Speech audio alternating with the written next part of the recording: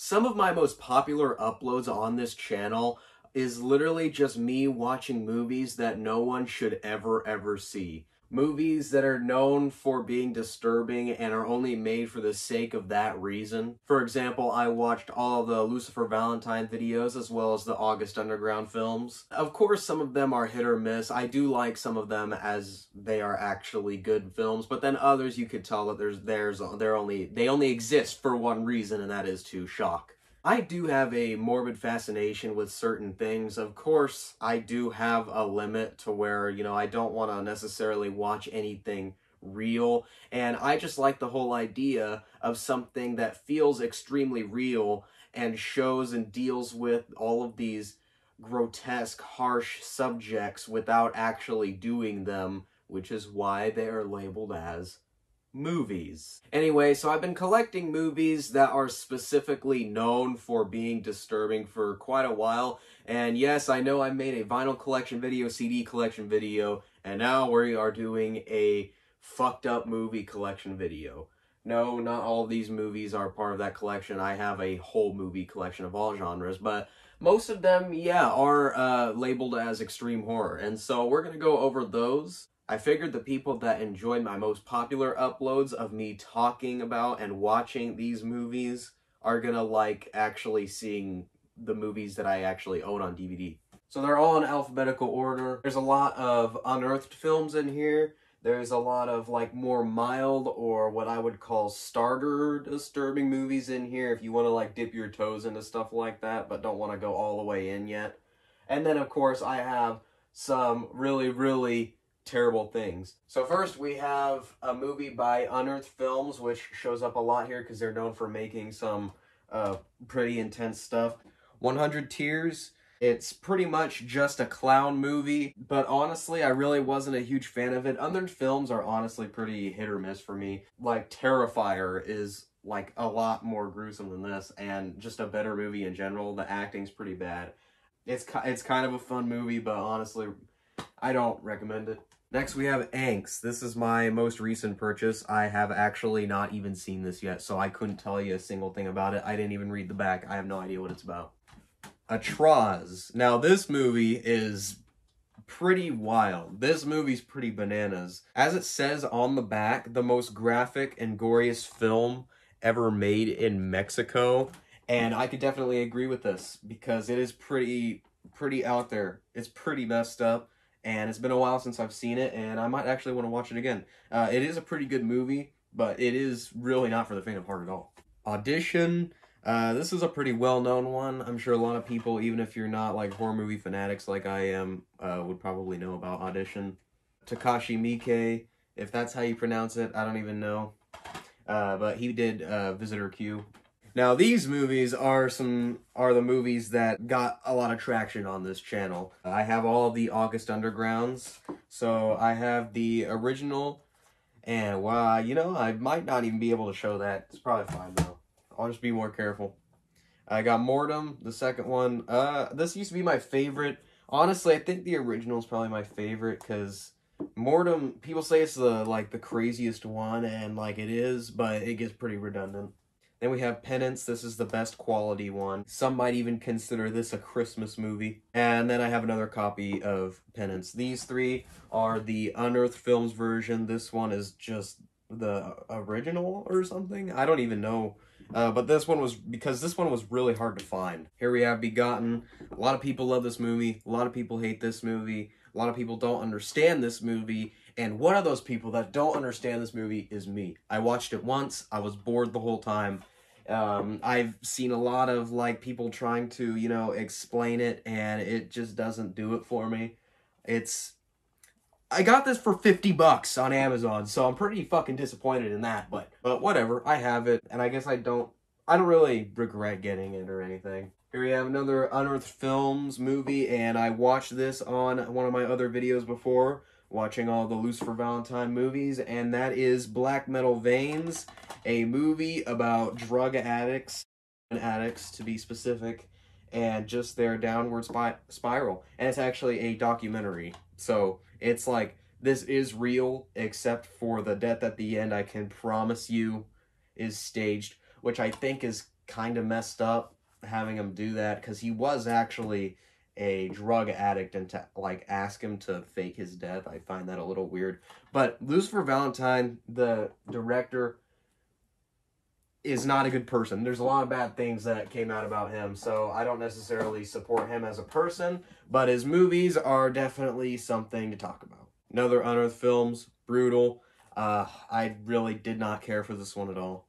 This one's really good. Bully is just a great story. It's about a group of people that hate this one person, and they all decide to kill him, and they're all teenagers as well, so like even crazier. They did not get away with it. Caligula.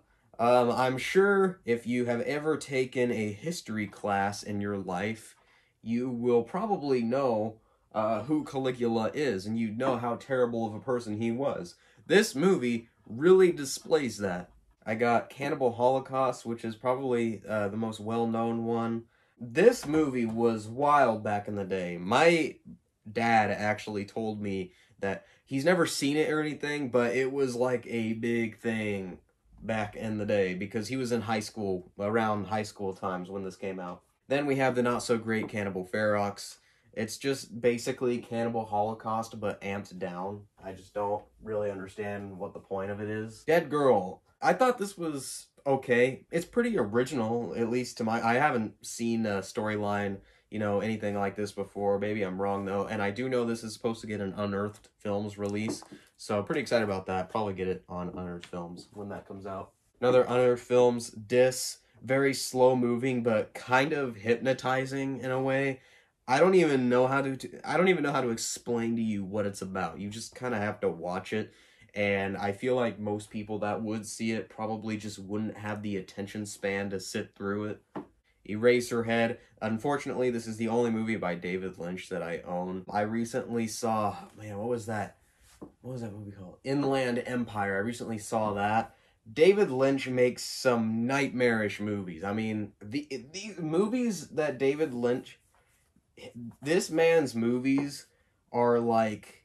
Imagine your weirdest dreams, your top 10 weirdest dreams ever, and you put them just all on tape, and you just sit down and watch it. You're literally watching your own dreams/nightmares, and it's really weird. He really captures what it's like to have a fever and be sick and trying to go to sleep.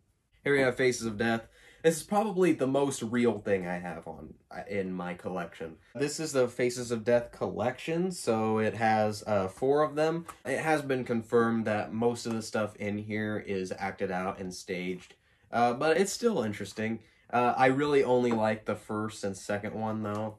Unearthed Films, Famine. This movie is dog shit. It tries to be funny, and it tries to be, like, edgy, and it's really not. I mean, the cover and the thing up here where it says 20 students, 20 hours, 20 horrible ways to die. That sounds pretty cool to me, and that's why I got it, on top of it being Unearthed Films. But this was not at all what I expected. It was boring. It was dumb. You could tell it was trying to be a comedy, and it just doesn't work at all for me. Then we also have Frontiers. I do not actually remember a whole lot about this, but I remember liking it. Here we got Funny Games. This one I saw pretty recently, and it's pretty different. There's a lot of fourth wall breaks in this one, but I actually think they're done right. It's done in a way where it kind of makes you feel like you're there with these 2 killers that have captured this family, and it's really puts you on the edge of your seat. It makes you feel not good, which is good because that means they're doing their jobs. Grave of the Fireflies. People say that this is like, oh, disturbing and messed up, which, like, it is.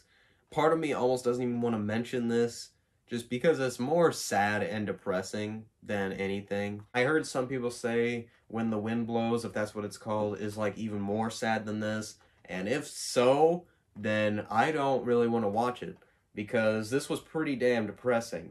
Great movie, though. You really connect with these characters. This is, like I said in the last one, it feels like you're there, and it's very unpleasant, but also very good. Green Inferno, this movie gets a lot of shit from people. I honestly respect it quite a lot. Obviously taking inspiration from Cannibal Holocaust, Cannibal Ferox. I thought this was pretty good. Here we have all of the American guinea pigs. So I got Bouquet of Guts and Gore. Also I will say I do not have the original American guinea pigs. My personal favorite, Bloodshot. Sacrifice, didn't really care for it that much, and haven't used a screwdriver since. And this was kind of hilariously bad, The Song of Solomon. It's like The Exorcist, except bad acting and just bad cinematography. It looked like it was filmed in iMovie, which is what I use to film my YouTube videos. This one was really weird.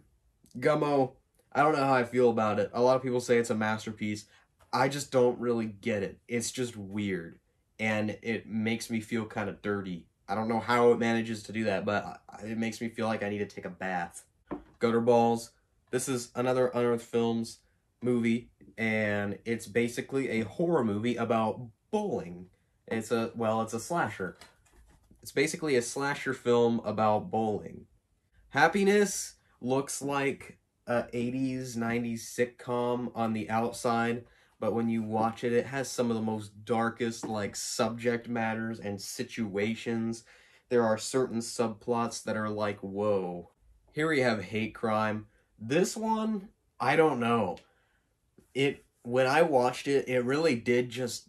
It's not the worst thing I've seen, but it really did, honestly, just rub me in the wrong way.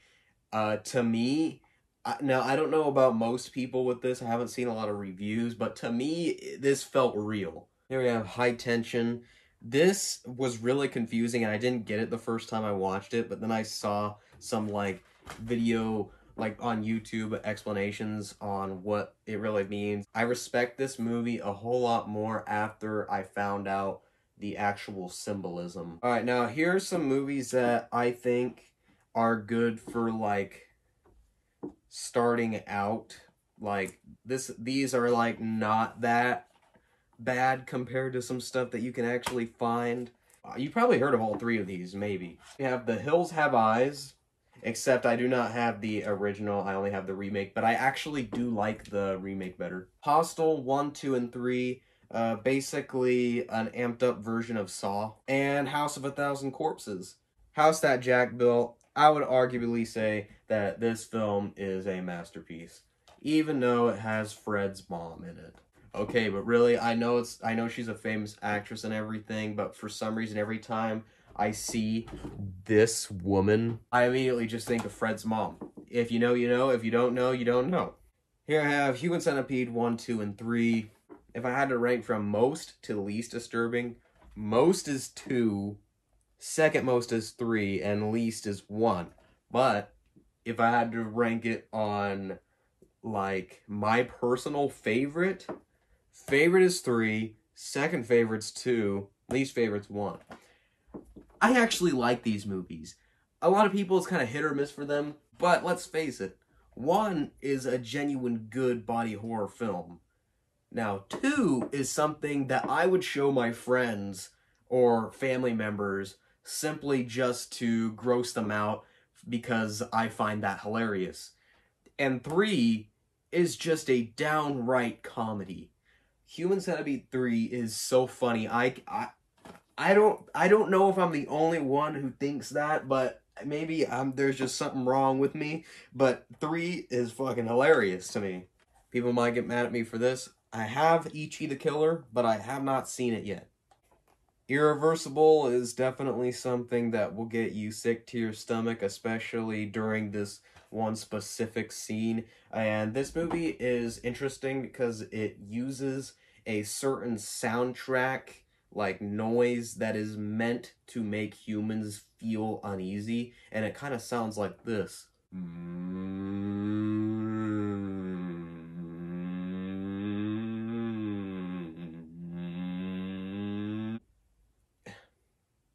Yeah. Here we got the I Spit on Your Grave. I have the original, which I cannot show. I'm using this to block it off. I don't think I can show underneath this.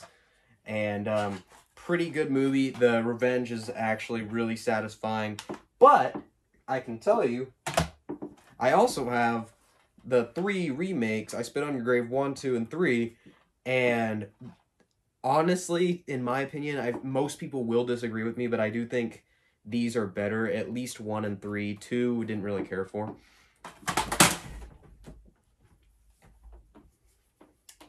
Whoopsie daisies.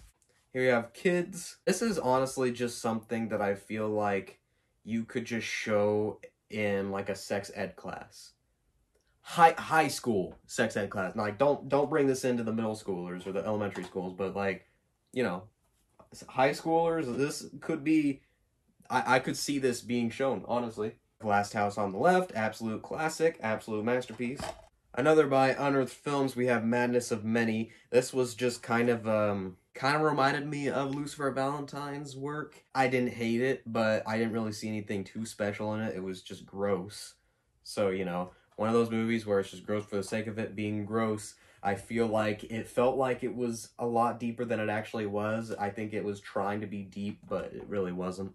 I had high hopes for May Chan's Daily Life, but I really did not like it. I watched it with Kanban, who's been on several of my videos in the past, and neither one of us really cared for it. Didn't really think it was disturbing, nor good for that matter. Martyrs is one of my favorite horror movies of all time.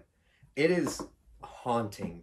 The ending is haunting. So I'm just not even going to talk about this movie. If you haven't seen Martyrs and you want to get your toes dipped into extreme horror or extreme cinema in general, definitely watch Martyrs. It is pretty... It's more mentally disturbing. Like, for me, it gave me an existential crisis. A very mild one, but it definitely was getting there.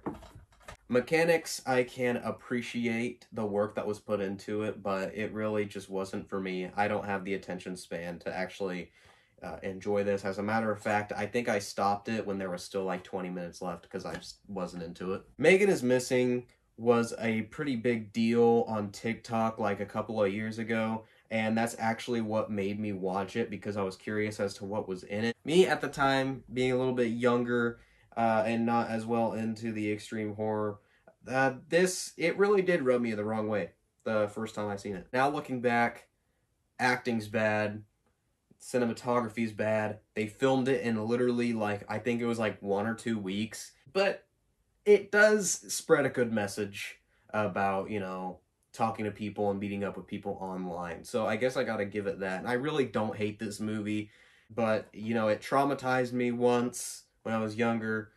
I've seen it like 2 other times since then, and it's really not a big deal. It's just kind of there, and I don't hate it, but I don't love it either. This one is more of a heavy hitter because a lot of people have heard of this one. A lot of people from the underground know what this is, but this is definitely not mainstream. Melancholy der Engel, if that's how you pronounce it, or translated in English to The Angel's Melancholy. I'm opening it because it does have like a little thing on the inside, actually pretty cool. But people have said that this is the worst, most disturbing movie ever made. Worse than a Serbian film, you know, worse than August Underground. No, it wasn't. I mean, the animal cruelty is not the greatest, but if you really look past that stuff, it's really, I felt way less disturbed watching this than I did with, like, a Serbian film. Here we have Mother. Watched it with my parents one time. We all liked it, but none of us understood the ending. Murder Set Pieces. Fred Vogel did have a cameo in this, and he's the guy who directed the August Underground movies.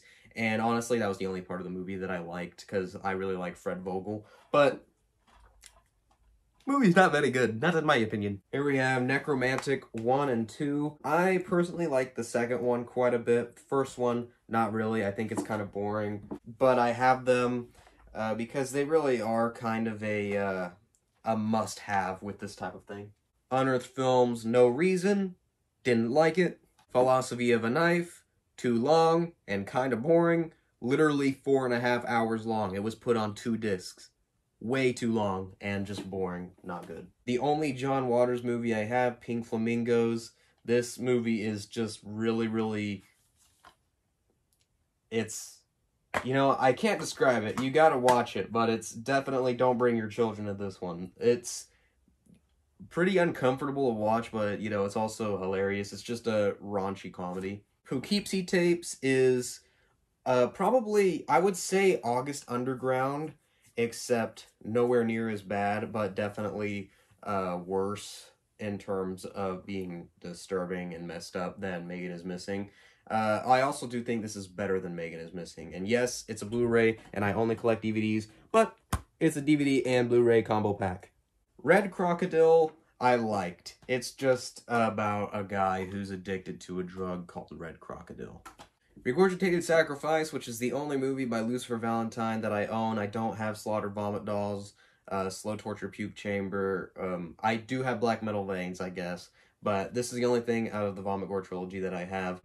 Not to say that I support this man in any way. I got this movie before I, you know, knew more about him and what he's done, but there's an aspect of his films that I gotta respect, as in, it really is something to think about, and something to see, and definitely something to build up your tolerance with a lot of things, because this was a mess to sit through. As a matter of fact, I saw all three movies out of the trilogy in a YouTube video that I made about a year ago, so that I might just put a link in the description. It's currently my most popular video, so give it a watch if you haven't already.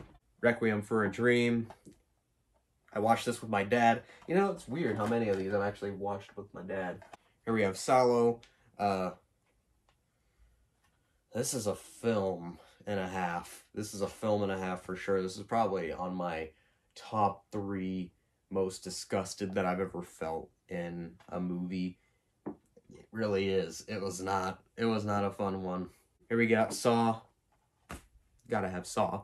Scrapbook. This one I was pretty pleased with. This one was pretty messed up. I did show one of my friends, and yeah, we both kind of endured it together and were grossed out together, and it was a great time, but this one's pretty out there. Okay, now, it had to come eventually. Everyone knows the Serbian film. We're at S, so obviously Serbian film has got to be on there. I'm not even going to talk about it because, you know, everyone already knows this one. I don't care who you are. If you have made it this far in this video, you know what a Serbian film is. Here we have Snuff 102. Not as bad as I thought it was going to be. I've only seen it once, and I don't really care to see it again. I didn't hate it, but I wasn't overwhelmed, you know, by it. It just wasn't that great, I guess. Sweet Movie is pretty much ironically titled that because it's not very sweet, but it is very movie. Terrifier 1 and 2. Oh, hey. Look at that. I'm a pretty big Terrifier fan. I love Art the Clown. I'm really excited for Terrifier 3. If that's even officially going to come out, I don't even know. I hope so. I love these movies. These are probably my favorite slasher movies of all time. Here I have Tetsuo the Iron Man. This is 1 and 2 in here, I believe, but I've only seen the first one and I didn't like it, so I just didn't really care to see the second one. And I actually think there's like 6 of them now, but I don't have an interest in them. Texas Chainsaw Massacre is another kind of one where it's more of an entry film. You know, everyone's seen it. If not, they've heard of it. You know, it's an entry one, but still gotta add it.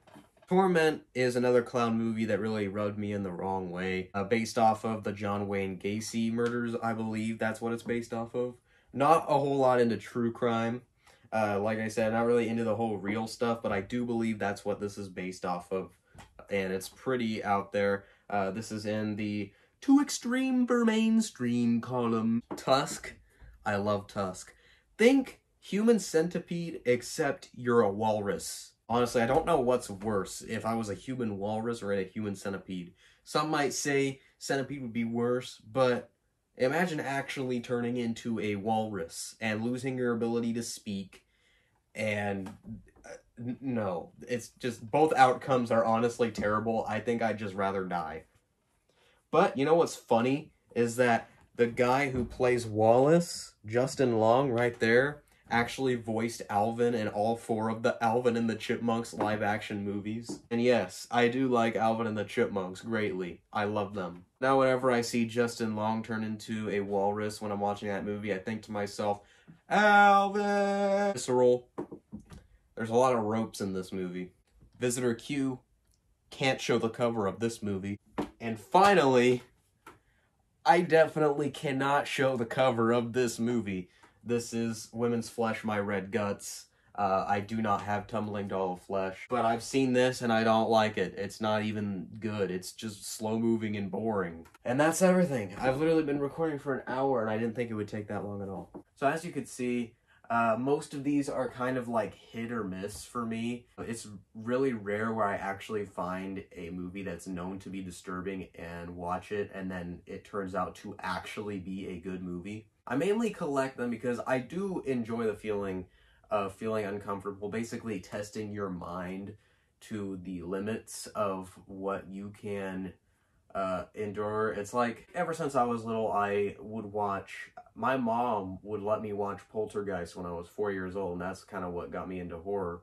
And then later on, as I got older, I wanted to push the boundaries a little bit, because I've just always been interested in the horror genre, and seeing how far you can actually take things while it just being literally a movie that is scripted and recorded. So that's my collection of the absolute worst movies that I've ever seen. Of course, not all of them I feel that way, but there are definitely movies in here that are pretty extreme. Just thought this would be a cool video to make, considering my most popular, or some of my most popular uploads that are actually about me watching some of these for the first time. So that's just what I actually own. You know, I like a lot of them, and some of them I just don't think are very good, but that's the collection. That's gonna be pretty much it. See ya.